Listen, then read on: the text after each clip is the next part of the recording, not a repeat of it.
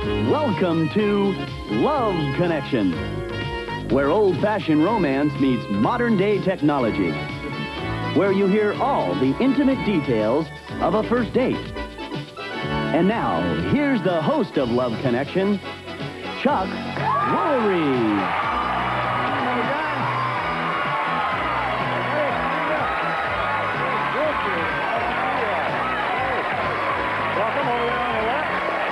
Let's get started by meeting our first guest.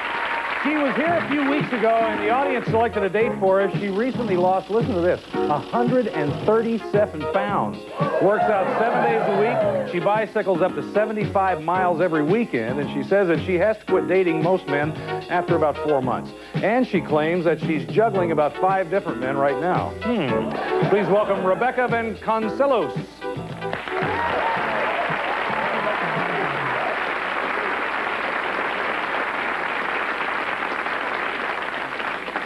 Juggling 5 men. Yes. You have strong arms for that. Well, no. I know, it really wasn't worth much, was it? It went through my mind. I thought, I'll take a shot. And it's one of those things you should have just swallowed and forgotten. Are they all kind of the same type, these guys? No, there's one that's really a lot of fun. There's one that's debatable that I like doing debates with. Oh, a there's debatable guy. There's a guy that takes very good care of me and spends a lot of money on me. And there's one that you just can do crazy things like skinny dipping with. Now, out of those 5 guys and those 5 descriptions, which one do you spend most of the time with? The one that I can do crazy things with, like skinny dipping. Oh, so not... Yeah, I can be myself with. Now, your mom and dad must have some kind of opinion about your social life. What do they think? They should think I should find just one person, preferably the wealthy one, and settle down and just have kids and stay with one. You have any desire to do that? No, not for a long time. No. Ever been close to getting married in your life? Yes, I was. I was supposed to get married December of 1988, and... Now, how much did we weigh December of 1988? December 1988, I was size 24, and I weighed a little bit over 260 pounds. Yeah. So now this guy you were going to marry, was he a little tiny skinny guy or a great big fat guy? Well, when I met Art, I was real thin, and he was thin, and through the relationship, we both kind of You ate your way right into oblivion. We kind of just got fat together. Rebecca agreed to let our audience choose her date for her, and we're going to meet them right now. We're going to see the 3 men they had to choose from. First, there's Glenn. He's thinking seriously about dyeing his hair black. I have no idea why. Next, there's Brett. He works 50 hours a week, goes to school, but he could still find plenty of time for the right woman, he says. Finally, Jerry claims that women tell him that he has the best legs on the planet. Okay, you're going to find out which man the audience selected for Rebecca, and we'll do that in 2 and 2. Be right back at you.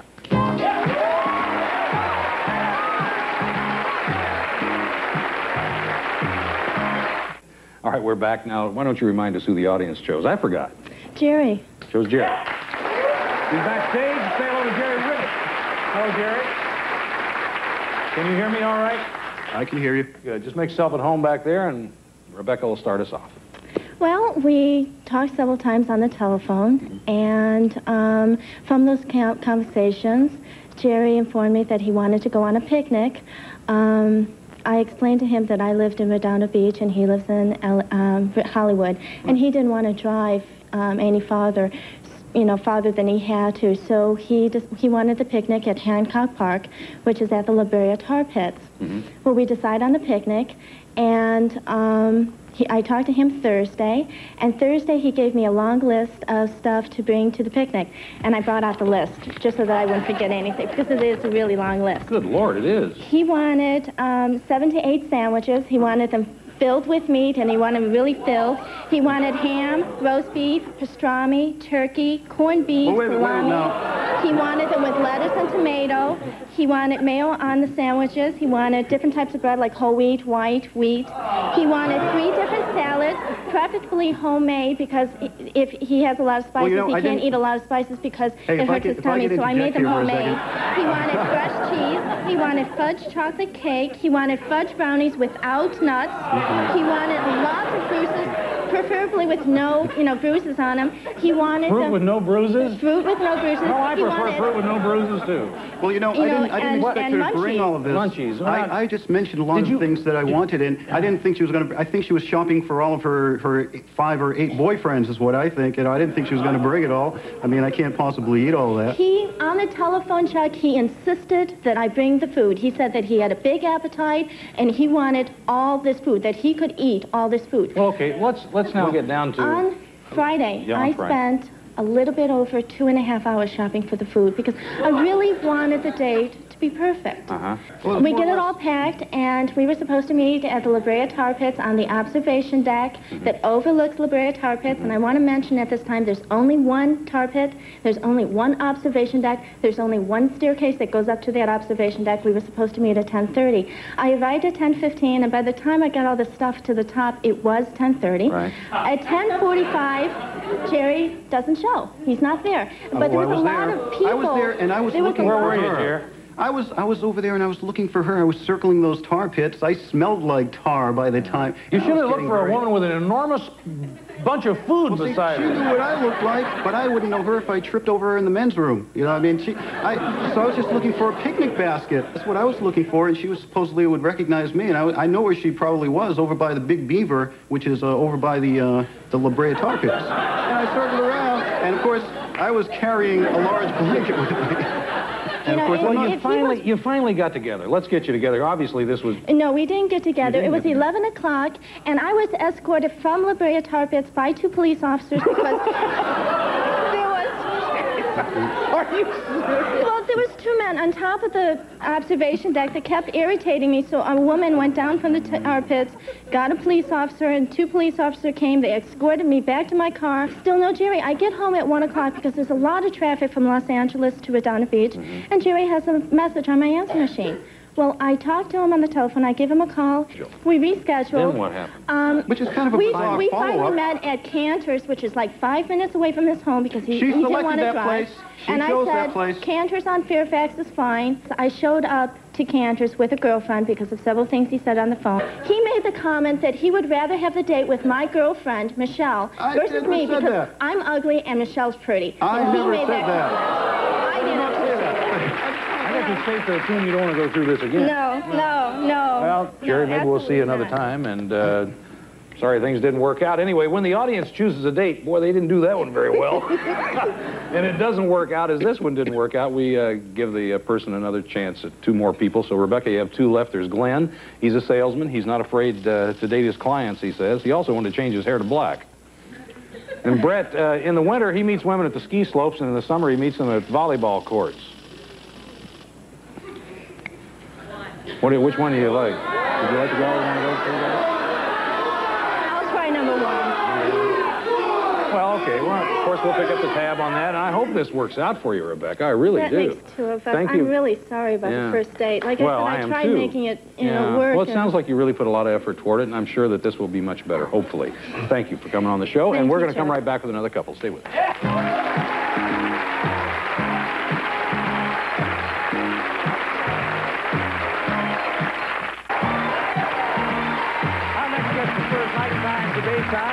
Because his son makes him sweat.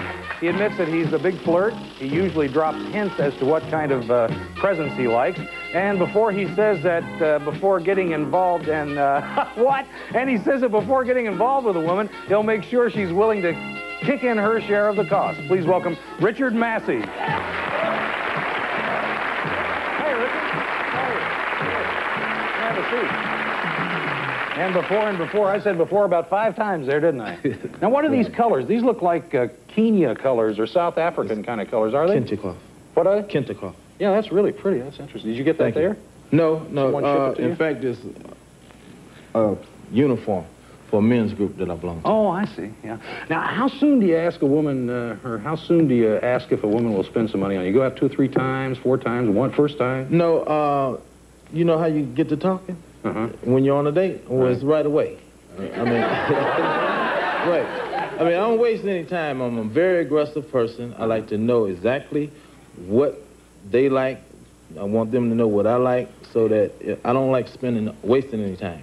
Well, now, do you feel like your relationships are more 50-50 or more 70-30 on your side?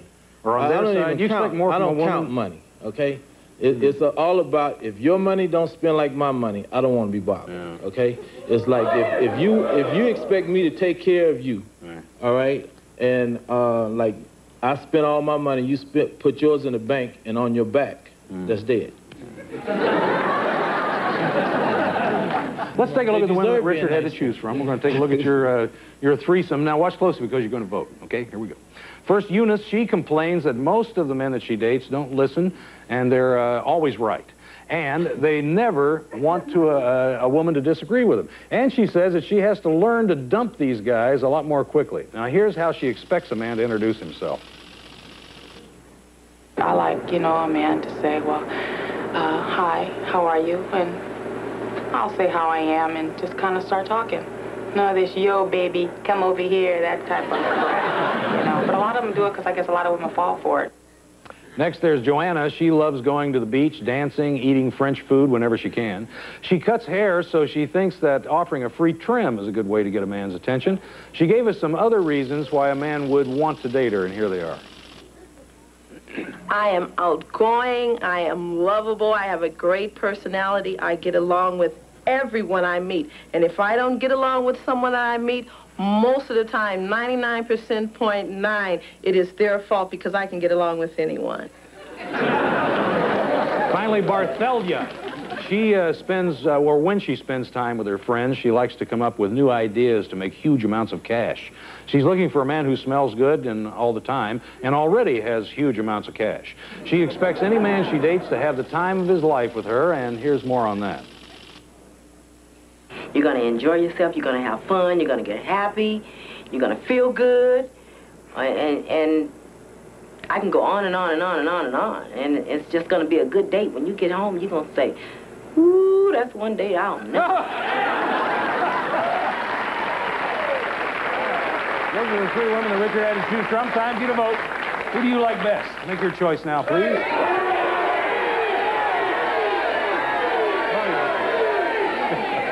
All right, Richard's going to tell us who he picked. Who'd you pick? I picked Joanna. Joanna. She's backstage. Say hello to Joanna. Hi, Joanna. Hello, Richard. How you doing, Don? Make yourself at home back there. Richard's going to start us off. Yeah, look at her. I mean, the day was fine, okay? We need more information than that. Okay. I called her Joanna up, and we talked a couple different times, okay?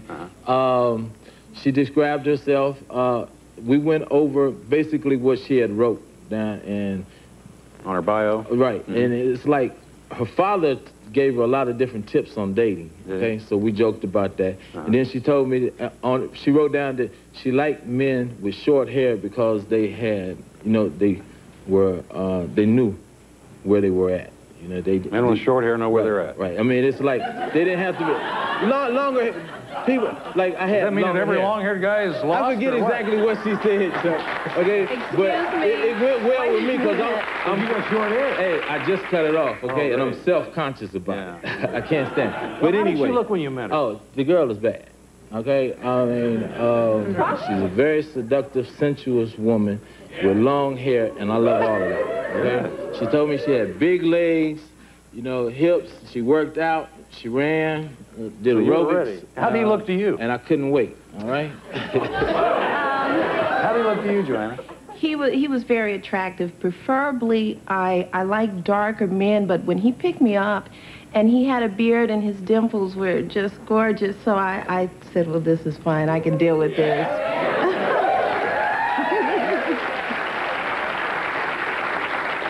So now, you picked her up, and where did you go? Okay, I picked her up. We got in the car. She just looked at me first, okay, before we started to talk. So I told her, go ahead, because she hadn't seen me or anything. And we just went riding and we were talking. So we got out to the marina where we went to eat. So I got to looking at her because the outfit that she had on was really hot. Is that it? I mean, it was low cut, I mean, she had. It wasn't real low cut. It was just an average V-neck. Yeah, I got a feeling this man has a vivid imagination. I mean, check.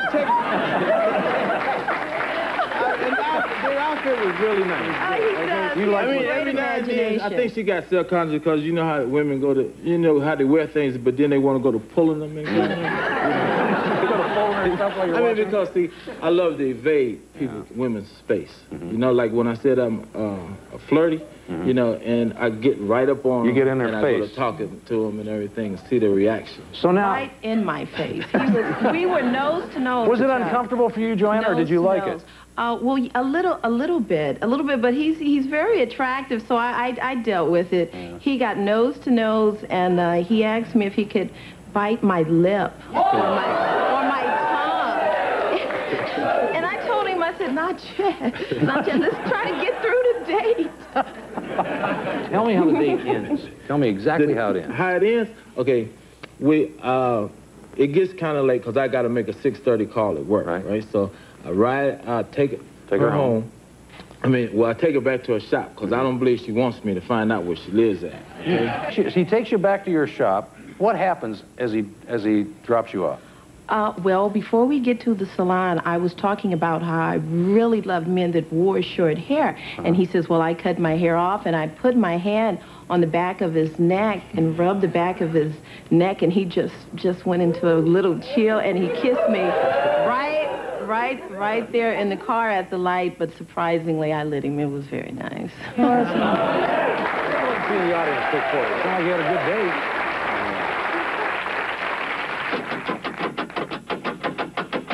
They picked Barthelia. Yeah, 46%. I think it was because of her bite more than anything else. She was saying what a great time you'd have. But anyway, if you want to go out with her, we'll pay for it. If not, you're on your own. You can do what you like. No, I like to go out with Joanna again. Is that all right with you, Joanna? Yes. Come on out.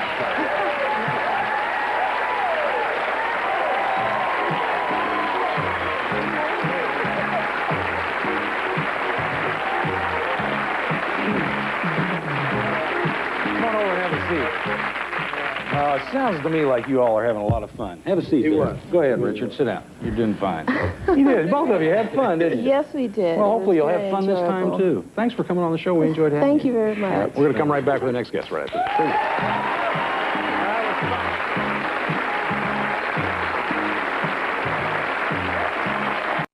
this. Stay tuned for more of Love Connection.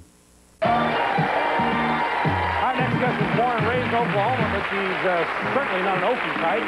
She lists polo as her favorite sport. She used to be a private investigator, really. And she's earning her black belt in karate. Good night. Please welcome Julie Coury. Hi, Julie. How are you? Nice to meet you. Come have a seat. Good night, Julie. Private investigator, black belt. What does it take to earn a black belt? Just knocking everybody out in the shop or what? No, actually, it takes a lot of blood, sweat, and tears. just like you would imagine. A lot of dedication, perseverance. When I earn my I admire anybody who can do a split 6 feet off the ground. Well, I can't do that. I'm still working on that. I have to go through about 4 to 6 hours of rigorous training and without a break. And then I have to fight 5 black belt men. On one, I fight 5 black belt men? I fight 1-on-1, then 2-on-1, then 3-on-1, 4-on-1, and then 5-on-1. And they all they all get a break, and I don't. I was going to say, this is like joining a gang. Yeah, it almost is. This is bad. Let's take a look at the tapes that Julie saw. Remember, you're going to vote again. Here we go. First, there's Brett. He admits that his last 2 dates stood him up. And when he asked them why, both women claimed to be too tired. Now, his 4 requirements for a date are an IQ over 100, laugh at his jokes, athletic, and a nice face. And here's more on the 4th requirement, the nice face. You got to look at the face right away, because if they have great legs or whatever and the face is bad, I mean, it's not a, you know, you can't just look at their legs all the time. You got to look at their face. So your smile, the face, and you know, there are other body parts, but the legs is a good place to start. Next, there's Steve. He claims that he's a little shy, but he admits to flirting with married and engaged women. He refuses to date a woman who perms her hair. And here's why Steve considers himself a good catch. I think I am nice. I've been brought up by a very nice family, so I always got yelled and beat up by my sisters whenever they came home from a relationship and said, don't ever be like that. So it's like, I've got it ingrained in me what I should be and what I shouldn't be. Okay. Finally, Eric, he admits that when he tries to be funny on a date, it doesn't always work out. He never refuses an invitation from a woman. He thinks it's better to accept, go out, and bore her to death.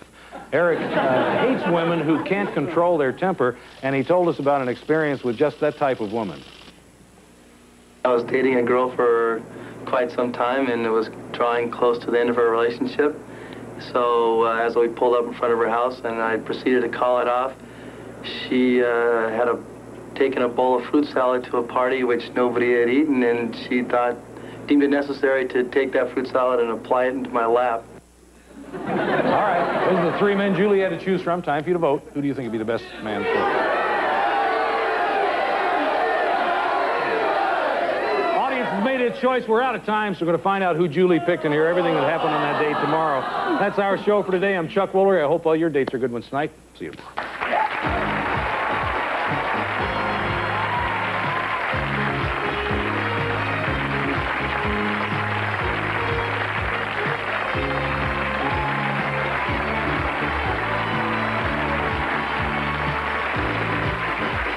Chuck Woolery's wardrobe furnished by Bernice. This is John Cervenka speaking for Love Connection. Love Connection is an Eric Lieber production produced in association with and distributed by Warner Brothers Domestic Television Distribution.